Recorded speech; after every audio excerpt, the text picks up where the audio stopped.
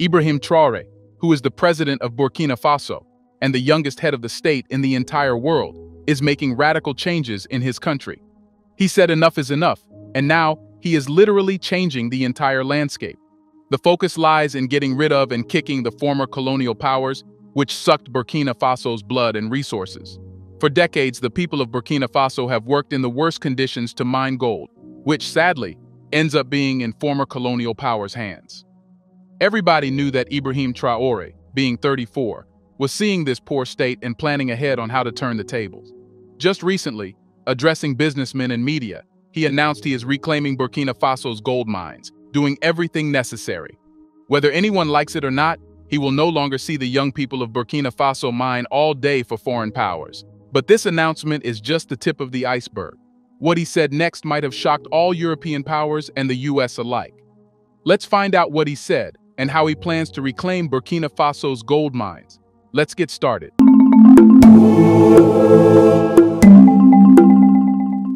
In August this year, Ibrahim Traore addressed the youth of Burkina Faso and businessmen at the International Youth Day celebrations.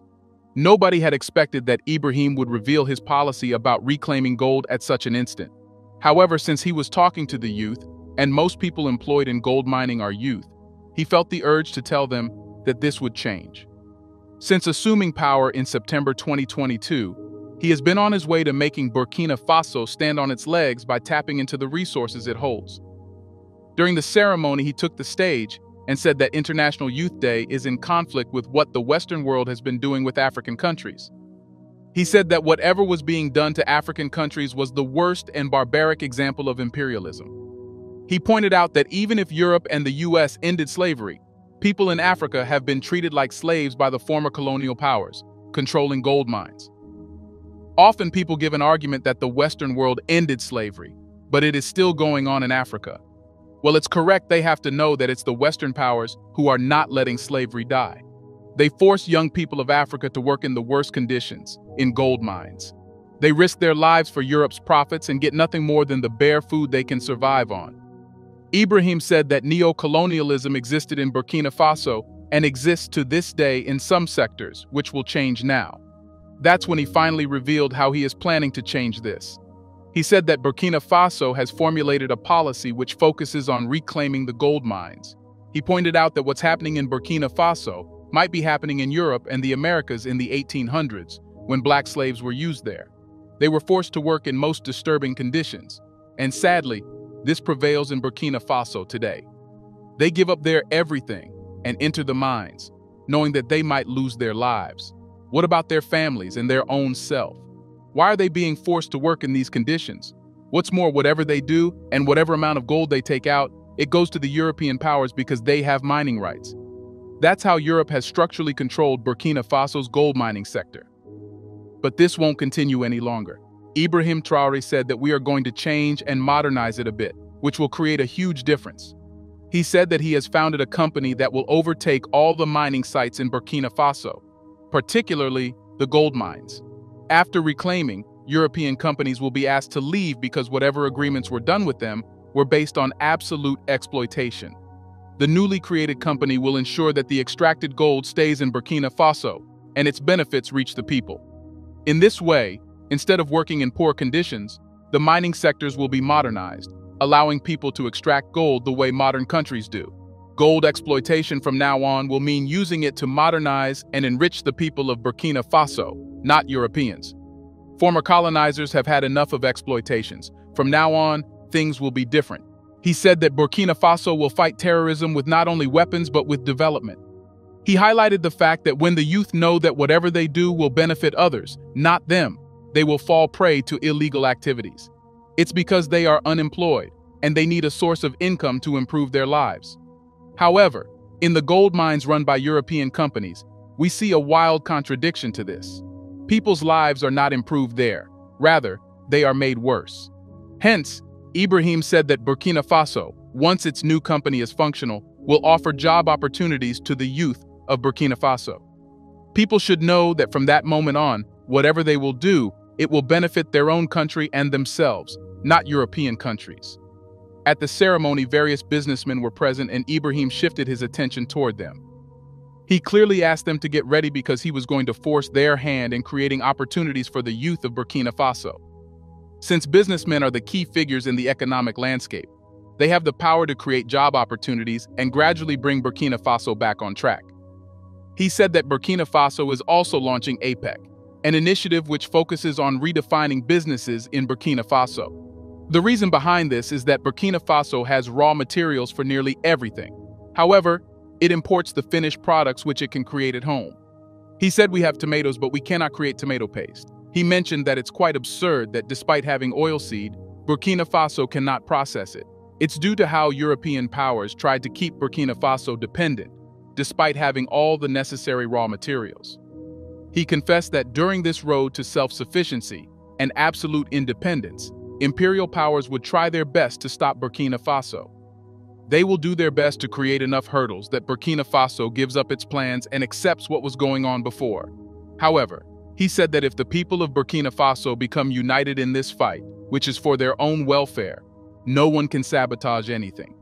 And that's when he said something which created shockwaves. He said that the fight Burkina Faso is fighting is not alone. It's the fight of the entire African continent. In other words, whatever Burkina Faso will do from now on should be adopted by other African countries' leaders to get rid of the former colonial powers and their control. This means that the imperial European powers, who will be making evil plans to sabotage Burkina Faso, will have to take care of the entire Africa. Well, that will be impossible for them. Even if they can use blackmailing and unethical means to control one country, they cannot do this with the entire Africa. That's why in the past few years, more coups have been happening in Africa, and leaders loyal to their countries are getting power. Well, Ibrahim Traore's impressive strategies are not new. He already showed what he intended to do with Burkina Faso when he assumed power in 2022. He certainly revealed his bold plans and moves at the second Russia-Africa Economic and Humanitarian Forum, which are today a reality. In a clear call for a significant change in the way African leaders conduct themselves, Traore urged his fellow African leaders not to fall under the influence of imperialist forces. He expressed this by saying that African heads of state must stop acting like puppets who dance whenever the imperialists pull the strings. Traore also emphasized the crucial need for African nations to achieve food self-sufficiency. He commended Russian President Vladimir Putin's decision to provide free grain to 6 African nations after the Black Sea deal collapsed, while also presenting it as a wake-up call for African leaders. Here's a reminder to please like and share the video, and subscribe to our channel to watch more videos on Black culture, history, civilization, and identity. Let's continue now. Concluding his speech, Traore echoed the powerful words from Thomas Sankara's 1984 UN address, "The slave who cannot revolt does not deserve pity," and ended with Sankara's signature phrase, "Fatherland or death, we shall triumph." These words resonated like a rallying cry, quickly spreading through social media and striking a chord with African youths. Traore aims not only to ignite this spirit within his own nation, but across the entire African continent.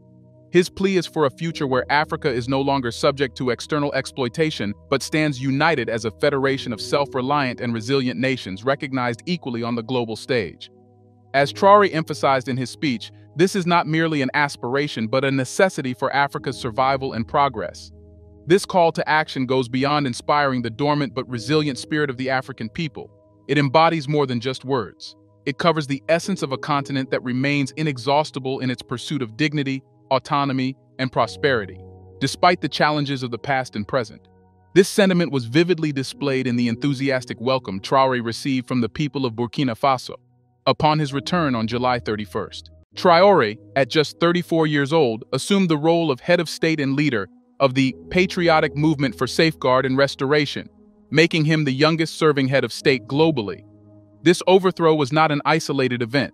It was part of a broader trend in Africa, where 5 similar coups occurred between August 2020 and July 2023 in Mali, Chad, Guinea, Burkina Faso, and now Niger and Gabon.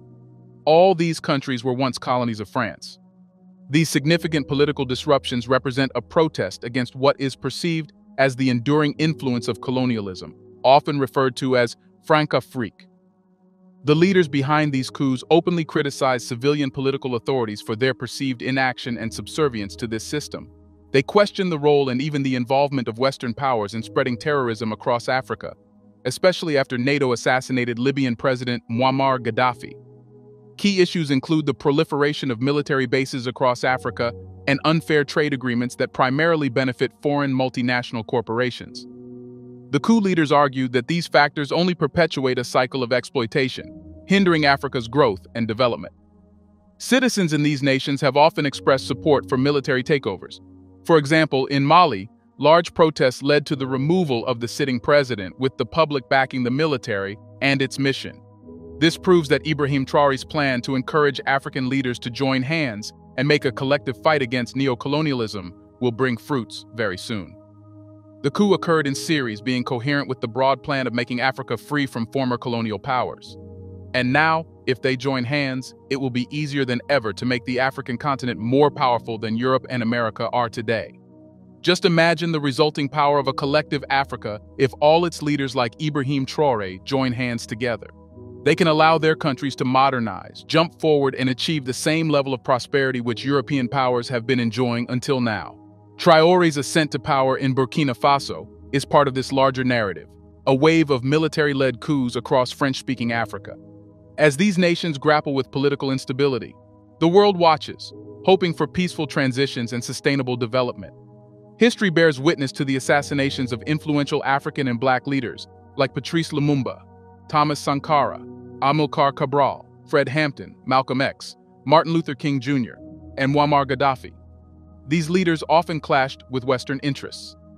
Despite this dark history, there is hope that Burkina Faso's current leader will continue to pursue African sovereignty and prosperity, defying the geopolitical forces that claimed the lives of his revolutionary predecessors.